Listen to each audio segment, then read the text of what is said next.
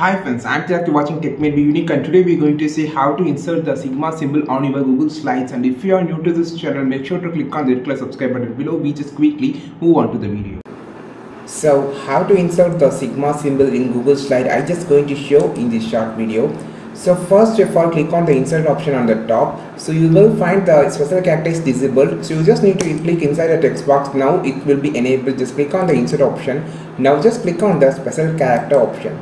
So here this is the symbol box here. So you can find the Sigma symbol by searching by category or by search or by drawing. So you can just draw the Sigma symbol if you know how to draw it correctly. So automatically the Sigma symbol can be found, and you can just turn this until you can just redraw it.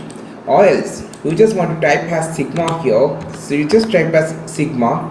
So automatically the every Sigma symbol will be appeared here. So you can just use it, and you can just insert the Sigma symbol by using this option.